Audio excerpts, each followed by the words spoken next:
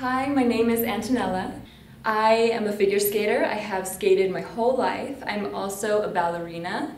I dance many different styles, and with figure skating I was able to go off with Disney on Ice and perform in different countries, different states around USA, and I've been so grateful to have that opportunity.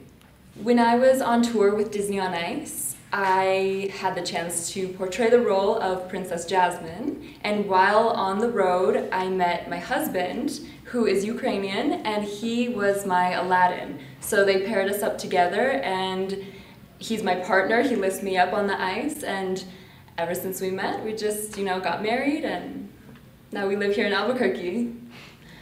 I have lived in many different countries. When I was 18 years old, I moved to Argentina.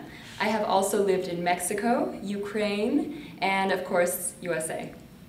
I have been doing yoga for 10 years now, and I started when I was living in Buenos Aires, Argentina. And as an athlete, I went through a lot of problems with my body, aches and pains, and yoga really helped me to feel better in general, physically, mentally, just all around.